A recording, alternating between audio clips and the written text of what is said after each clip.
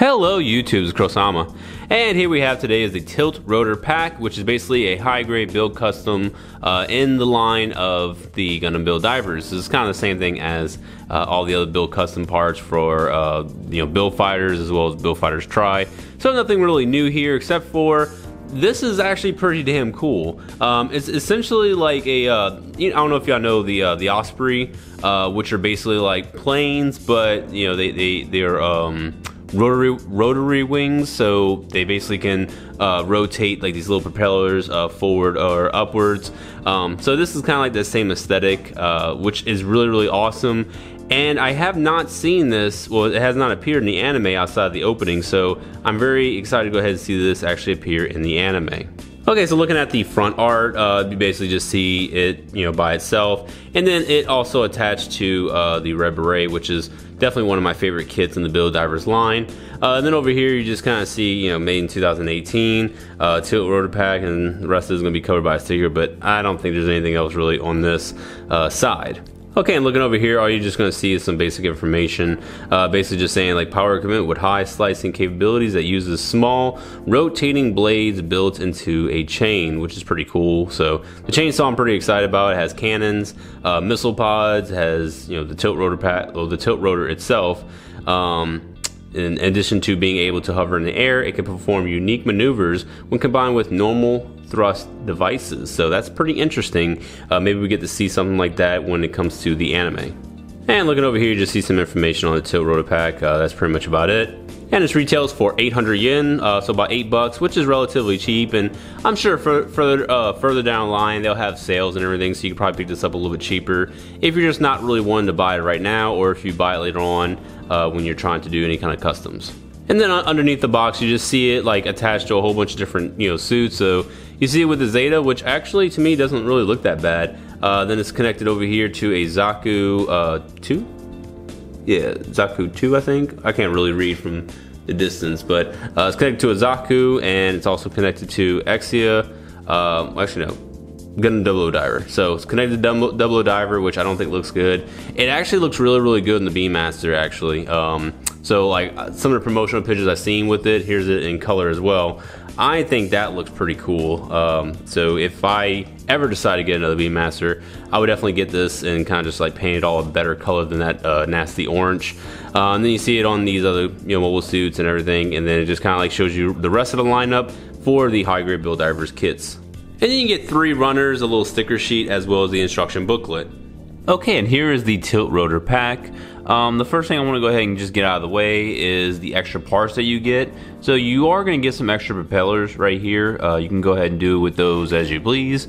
And you also get this extra little piece. This is actually for the connection right inside there, but you do get an extra one, so whatever you want to do with that.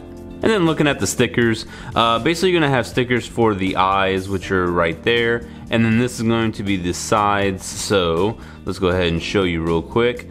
These little like number 1 stickers, these little black ones, these will basically go on the side like here. And then the eyes, you can go ahead and just paint them, not paint them, but position them right here. So if you want one that's kind of like looking straight, one that's looking to the left or right, you can definitely do so. And then these 4 red stickers are kind of just like for whatever you want to do. It's really up to you. That's what the manual says, like just do as you wish with these stickers. Okay, so let's take a look at the articulation real quick. These little parts for the propellers, these can actually move front, backwards. They're just on a little peg right there. And then these can also spin like so. The next thing is going to be these little rockets. They basically are on a little peg, so they can also rotate as as much as you would want them to rotate. And then right here, these little parts can pretty much move up, move backwards, and then the chainsaw right here can also move around. But it's really like you can just swap these things out. So if you really don't like this right here because it's kind of limiting the chainsaw, you can definitely move it. But the chainsaw is going to be able to come out like so.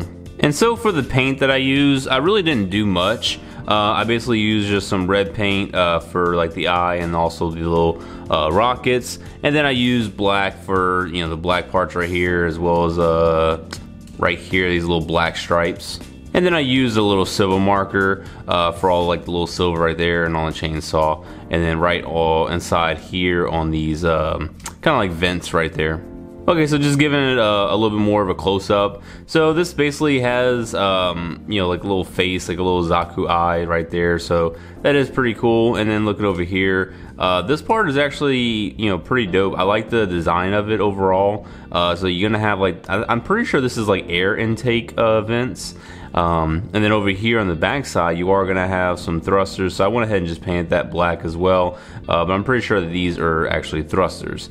And then, you know, the little rockets, just went ahead and painted, well, I primed them first, and then I went ahead and painted those red. So that's pretty much an all gray piece right here. Much like a lot of these things, like this is all green, this is all green. So you really are gonna have to add some color to them. And then the little chainsaw part is also pretty dope. I basically just went ahead and painted the little chain itself silver, and was thinking about adding some other colors to it, but I was like, you know what, I'm kind of just fine with this. Okay, so let's go ahead and start putting this on the Grimoire. Okay, so the first thing you want to do is just basically take off all these little extra parts, so like the little rockets right here, as well as these two parts right here, and then you're gonna tuck this in, and we'll just go ahead and put this to the side for right now. Okay, and next you want to go ahead and plug in the little missiles right there on the shoulder. Okay, and next you want to go ahead and plug in these parts right here on the side of the backpack, like that. Okay, next thing you want to do is add the chainsaws. So basically just add them like this, and then you're gonna pop the other one on the side like that. Alright, and lastly you want to go ahead and put the main component right here on the top. Now this is just going to slide into these little like two pegs, if I can go ahead and get it, but just like so, they just slide right in there, and then bam, you are now complete.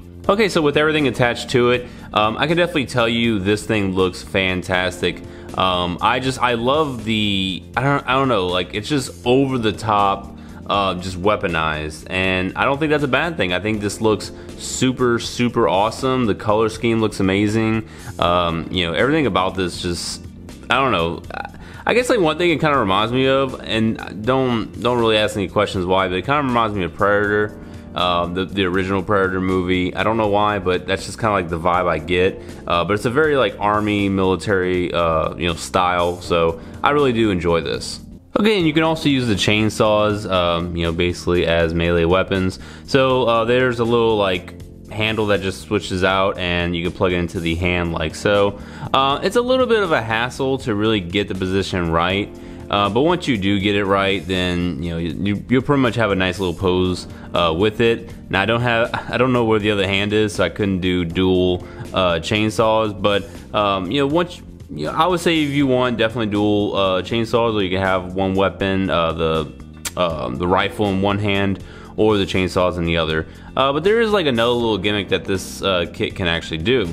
Okay, so basically you can plug in like any parts that that have like a little peg like this. You can plug it into the rifle, because the rifle does have a couple of slots that you can basically, you know, plug these little weapon attachments in, and you just overall enhance your you know, your beam rifle. So kind of giving it that overkill aesthetic. Maybe a little bit, you know, heavy as you're kind of like seeing right now, but if you can kind of get the pose right, you know, you can kind of just do something like this, or you know, something like that. So overall I think it looks pretty good. It kind of just adds a little bit more meat to the rifle itself, but in my opinion I think it looks fine. And then with the Tiltrotor, you can definitely see it is going to be able to pack a little bit more firepower, so that way his rival is not going to be able to retaliate, at least not as fast. But when the H2 Magnum decides he's had enough of all that long range attacks and starts destroying his weapons, what can the Red Beret possibly do in a situation like this? So the last thing they actually can do is fight to the finish. But with that, guys, you know, that's all I have. So overall, this is a very awesome little addition to your Red Beret, or maybe any other kit that you have. But definitely thanks for watching. Let me know in the comments below if you definitely enjoyed this video, or if this is like a review that, you know, you really felt was informative to go ahead and make your purchase. But other than that, guys, that's it. I will see you in the next review. Bye bye.